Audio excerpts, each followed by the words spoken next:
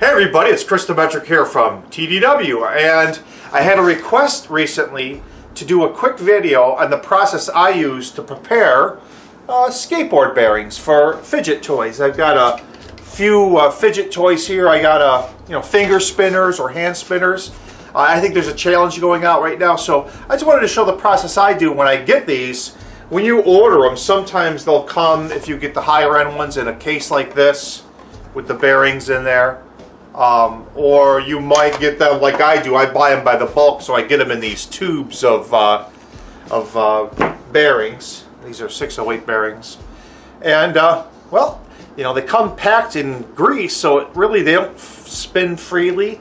So for, a better quality spin, a faster, longer, smoother spin, you want to make sure that you prepare these and just don't pop them in the way you get them, because it doesn't spin very long. So let me show you the products I use and the techniques I use to prepare the bearing so they can spin the longest.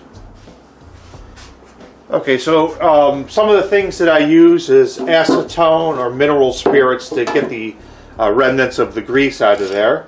You'll need your bearings, and any small screwdriver will work, but I like to use these little these little mini screwdrivers. They work really well. They got a good handle. As a matter of fact, I got that one at Harbor Freight. I got a whole set of them for like $6. Something to open up the cans with. And then what really helps is a nice heavy block. I got this piece of ash that I have that I like to put it on. But let me show you the technique. You just want to make sure you have some lube to clean it up. The WD-40 is traditionally what people use. Once it's done, I hit it with a little PB blaster. They make a garage door spray lubricant, and it works really, really well, and it'll last a long time, and it doesn't pick up a lot of gook. And but let me show you what I do. So what you're going to do is, once you get it stable, you're going to push down on it first to kind of make a void there, because they're not easily popped out, and then try to get your screwdriver underneath the kind of crack in the void there, and it should pop up. Now one side will have grease on it, and the other side may have like a little bushing of sorts. But just push down on it, get a little twist action, and it should pop it right out. And sometimes you struggle with them, and it just go on to a different side, and you'll get them all out. It just takes a little bit of practice sometimes. And there we go. First one is done. Now we still got to get the grease out of there because it's caked in there. You can see it on there. But we just want to get those the covers off so we can get into the grease. Alright, here's a little closer view. And you just push down on it and then get that under. And after you do a couple of them, you'll get them pretty quickly. And you can see that bushing in there. And the other side, like I say, you kind of get the hang of it. That's why I do a bunch of them all at once. Don't keep working on it. Twist it over and do the other side. It should pop up a lot easier.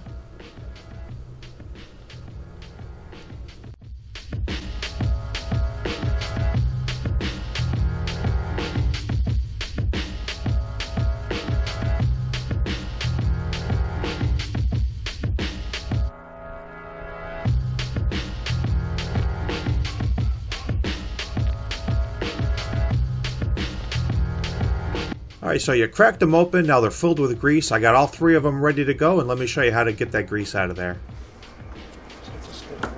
Any container will work well for you. I find that if I use these spray can lids, they kind of pop in there nicely.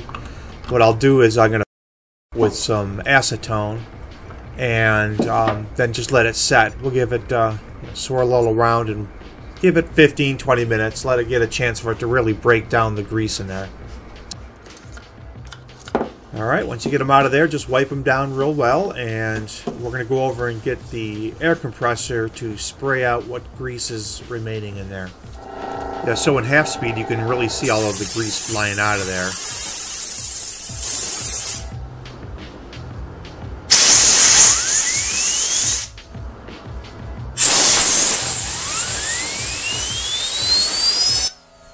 So once you repeat this with some WD-40, just lubricate it whichever way you want. Again, I'm using this PB blaster.